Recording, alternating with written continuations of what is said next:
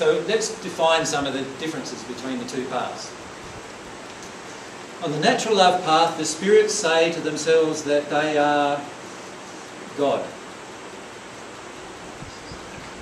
They get to a point of intellectually telling themselves that because God created them, and God created you, and God created me, and God created the flowers, and God created the plants, that means we are all one, and that means that I am also God. How many of you have had that feeling or that thought pass through in the past? Probably lots of you, right? And have contemplated that as a possibility, right? Well, when you're on the divine love path, you say, I am God's son or daughter, of course. I am God's child. Can you see the difference? One recognises that God is an entity with whom you can communicate. The other one says, I don't need to communicate to God because I'm already God. Can you see why there would be a problem with receiving God's love if God is an entity outside of yourself with that method? What if you said, I am God and I am capable of the qualities of God? Oh, you're certainly capable of the qualities of God, but only under one condition, and that is divine love entering your soul. Yeah. Without the divine love entering your soul, you will only ever be a human soul. And in fact, there are many millions and billions of spirits in the sixth sphere who are in that state, where they have yet to, they intellectually believe in God, and they intellectually think they're doing all the things that God would want them to do, but they do not have an emotional relationship with God. And so you can intellectually go along the path to get, and it could take you to the point to opening up to receiving divine love. Yes. Because I believe that's the process of deliverance. Yes, yeah, no, that's what happens, is that you can transfer, if you like, between paths at any time.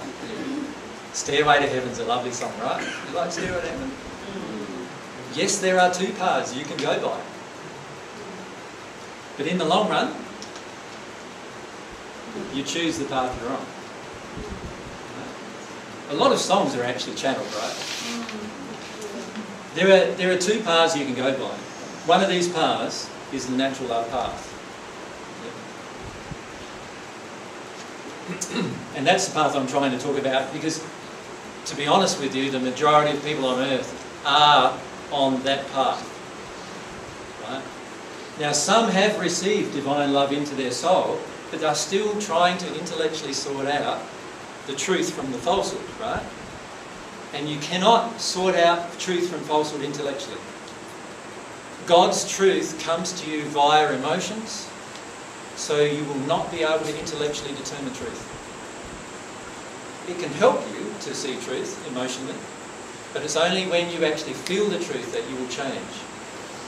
For example, how many of you have given up smoking? Quite a lot, eh? How many attempts did you have to give up smoking? One? How many had more than one? 2, 3, 4? So a fair majority. Right. When you gave up smoking, it was because you had a pure desire at some point to do it. Up until then, you thought you wanted it, but there were emotions that were driving you to continue smoking, weren't there? And it was only when you started feeling the need to give up emotionally that you gave up. And what I'm saying is it's the same with receiving divine love. You cannot intellectually do this process on this path. You can on this path. So this path is very intellectual.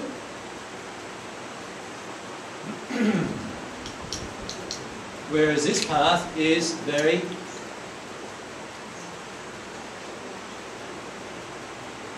emotional. So what would be some examples of some people on earth who have been influenced by sixth sphere spirits? Almost every religious format today is influenced by sixth sphere spirits, because almost every religious format wants to define God their way, do they not?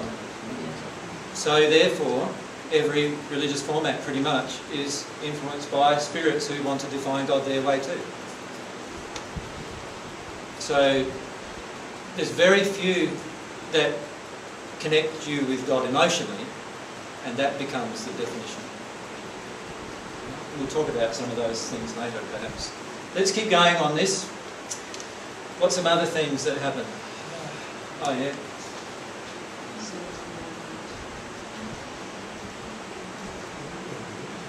That path's very self-reliant. This path is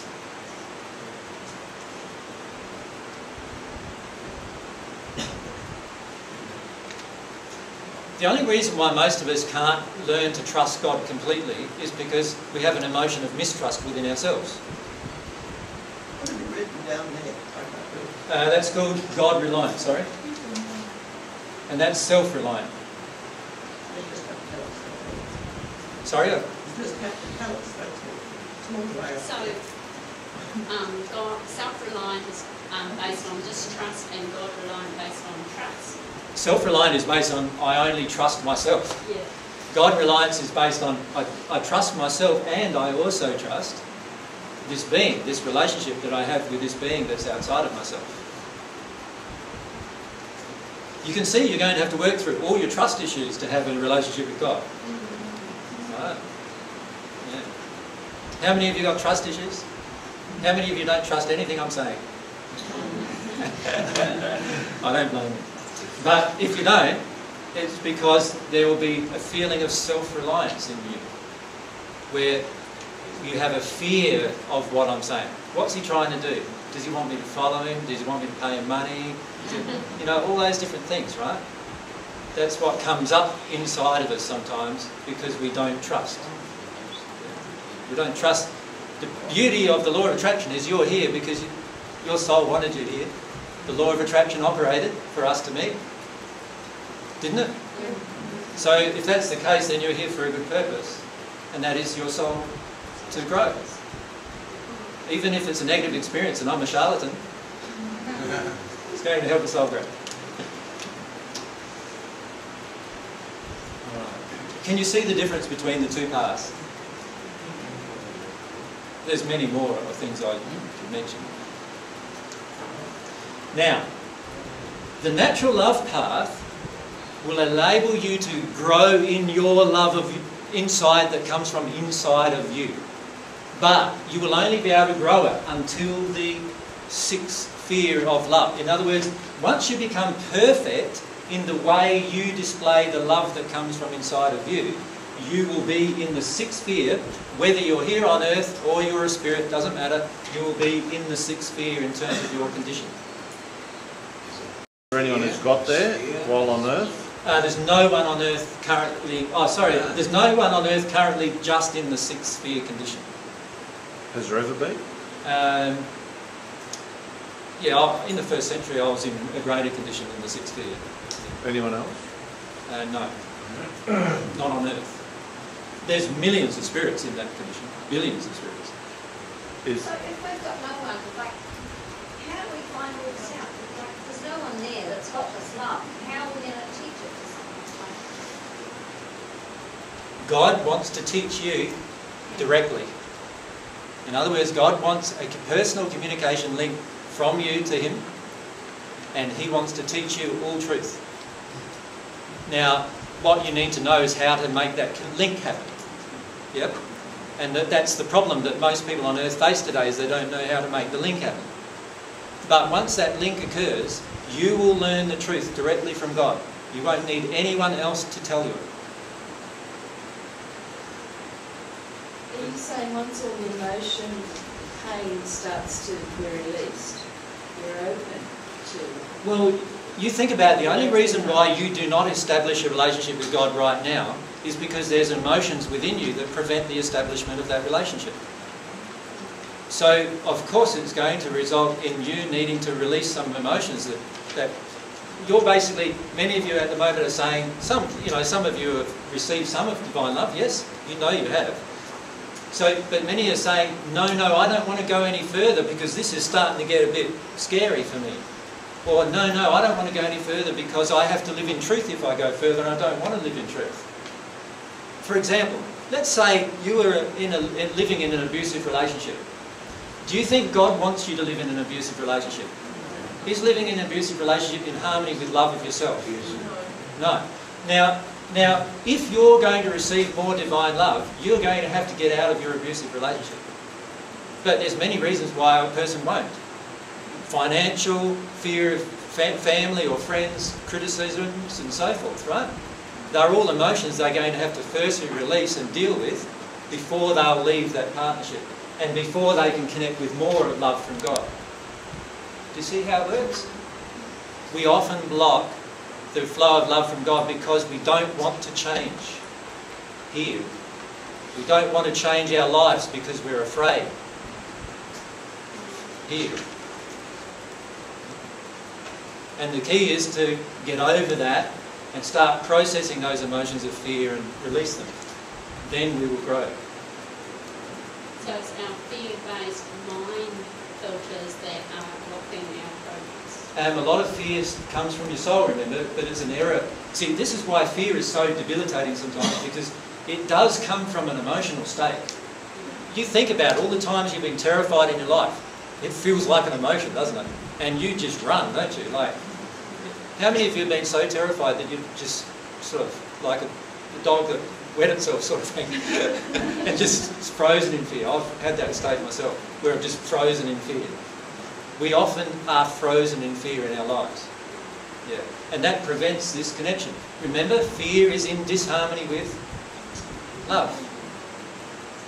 Now, if a person doesn't think they've got this fear, and they're quite sure that they haven't got emotional upsets causing what you're describing as fear, well, how can someone else say, oh, you only think you have it, but you really have? How do you find that out? You find it out through the law of attraction. The world is bringing to you exactly what your soul condition currently is. So if right at the moment you're experiencing negative, what you feel are negative events, then it's because your soul condition, your emotions have attracted them. Right? So that tells you the truth. Yeah, but supposing that's not the case, if you're quite happy with the way things are, then you seem to be attracting the... All right, there's another thing that's going on. Right karma and everything. Do you feel God's divine love flowing through you every hour of every day?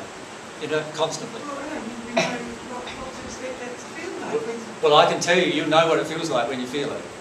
So if you're not feeling it, there's a reason for it not happening. That makes sense, doesn't it? God would give it to you if God could give it to you. But if you're preventing it here at the emotional level, then it won't flow. Yeah. God doesn't withhold things. It's us that prevent things. Yeah. So we can tell ourselves that we're happy, and that's fine. There are 6 sphere spirits in the 6th sphere who are beautiful. They classify themselves as beautifully happy. We're actually going to talk to a 6th sphere spirit this afternoon who is now in this divine love path above the 8th sphere. And she will talk to you about how her feelings were in the 6th sphere. And she was very detuned from her emotions at that stage. She believed she had no emotions to work through. She believed that. Is that because they were so numbed out, she didn't feel it? Suppressed, yeah. We can suppress our emotions to such an extent that we believe we don't have them anymore. In fact, it is one of the major ways that we suppress our emotions, is to tell ourselves that we don't have them anymore. I had that exact experience. I didn't believe I had any of those emotions, especially fear and all those. And I listened to you for 2 months, and it was all intellectual. The law of attraction started pushing buttons, and I felt it. Yeah. And so what are you feeling now, Dennis? Well, I just... You feel the emotions flowing now? That's it, we just move on. Yeah. Yeah. I'm still scared, but we move on. Yeah. But there's things coming up that you thought you didn't have. That's it, yeah. Yeah. Hey, it's it made all about. Yeah. Yeah, we can... you can exercise your mind very powerfully. Your mind is a powerful tool, but it's only a tool. If you let the mind dominate you, you are going to find this path the easiest. If you start letting the soul dominate you, the emotions dominate you, you will find this path easier. The key is you can make the choice whenever you want. I'm not decrying this path. It still results in progression. It still results in you at some point being perfected in the way you display your love.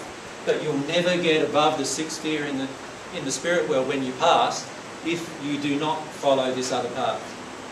But the first intellectual path can lead you to opening up to the soul. Yes, Yeah. totally, totally. These paths are not separate in nature. You can find one or the other any time. The problem is that many stay on the way they've progressed before. So many of you will feel like, well, you know, what AJ's saying to me seems pretty outlandish. For goodness sake, the man thinks he's Jesus, you know, and then he's going to tell me these things. You know, I can't trust that, right? And so you will stay on the way you've been progressing, and that's okay. But I'm telling you, there is this other way, and it is available to you. And many who have listened to me for some time have started to experience it and have started to understand that way. So I was just going to say that when I first met you, I was firmly planted on the natural love path for about 20 years. Yeah. And whatever you said made sense, so I wanted to try it out. Yeah. And the moment I set my intention on, you know, the divine love path, everything worked much faster. Yeah. More painful, but much faster. Yes. Yeah. Much, much faster. Here we sort of numb ourselves to pain. Here we allow our pain to exist and be experienced. Do you want to know what's above?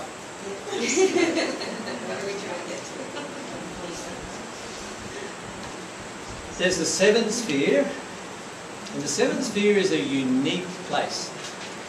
And it's also a very unique place when you experience it on Earth as well.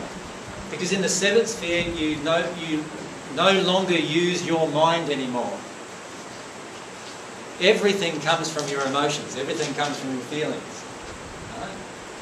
And you're learning to not think and worry and stress and all those other things anymore. Right? But you are fully involved in everything around you emotionally. So you are not detuning. It's not like the Buddhists would say to you about reaching nirvana is a process of, what did they normally suggest? Any of you tried those experiences? They normally suggest detachment. It's not a process of detachment. What I'm saying on the divine love path, you will become attached to everything. What do you think being at one with everything means? Doesn't it mean being attached to everything? But you will not have any feelings that are disharmonious with love in that process. And that's what you're learning in the seventh sphere. And then, above the seventh sphere, and the first transition into the eighth, you become, oh, here we go, another hard thing.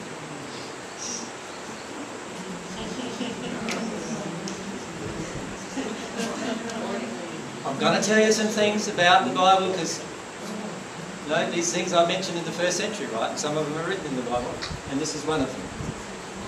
In the first century, I had a discussion with a man called Nicodemus, and Nicodemus was a religious leader at the time.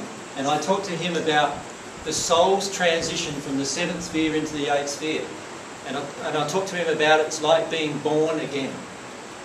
It's being born from a human soul into a divine soul or an angel.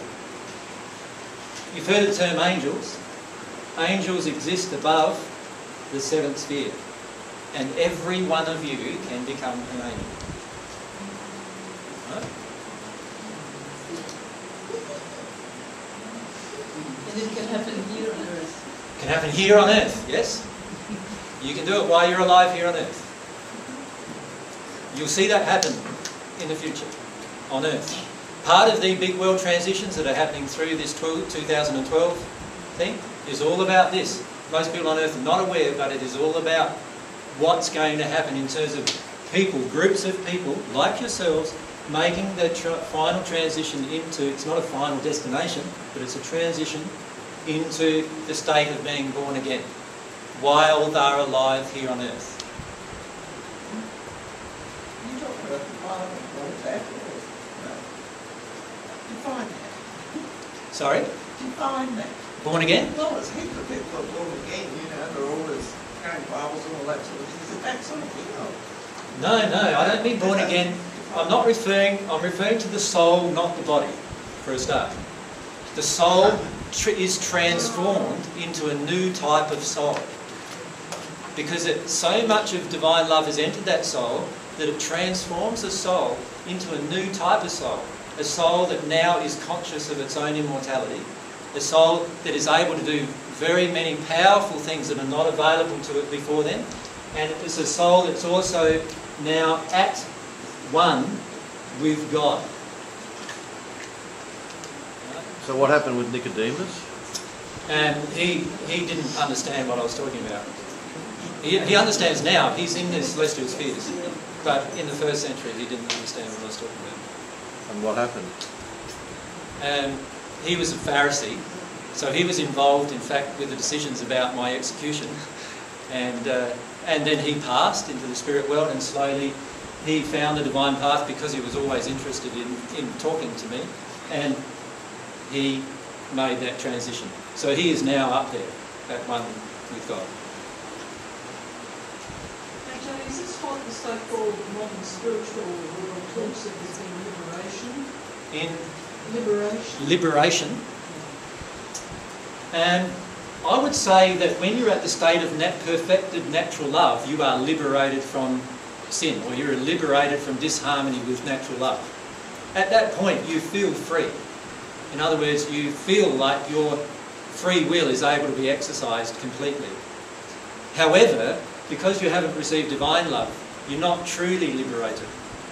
So there's a lot of terminology that's used today, and most of it comes from spirits in the sixth sphere trying to understand the divine love path intellectually. In other words, you've heard of the term at one with God, right? Pretty much everyone would have heard of that. Yeah? And most people, I've talked to many people who are on this path who think they're at one with God. But it's not a thought. Being at one with God is not a thought, it's a condition. Right? So the thing to realise is that almost everything that's told to you today is told through emotional filters between spirits and here on earth. And on top of that, the majority of things are taught through wanting to intellectually understand something that will never be intellectually understood. Maybe I can give you an example. Can you tell me what love is, intellectually? You might spend, what, a week telling me all about love, right? But if I never experience it, will I understand? So what do I need to do? Experience it. Feel it. Feel it. And this is what I'm saying to you. Many of the spirits in the natural love path, people in the natural love path, have not experienced anything that they're talking about. They have come to believe it intellectually, but they are not experiencing it emotionally. When you experience it emotionally, you will find this path. So if you go through the intellectual part and then actually evolve or whatever, transition into the Emotional path. divine love Yep. path, then do you have integration of mind and, it's the integration of the intellectual and the experience? No. Does it come together, or? The mind is a tool just like your arm is a So tool. it's just a tool to bring you there. So what happens is, instead of becoming mind dominant, see, at the moment many of us are mind dominant, right? Yeah. What that means is this tool that should be just used as a tool from our soul, from our heart, has become so dominant that it dominates our heart. It tells us what to do. And it's the wrong way around.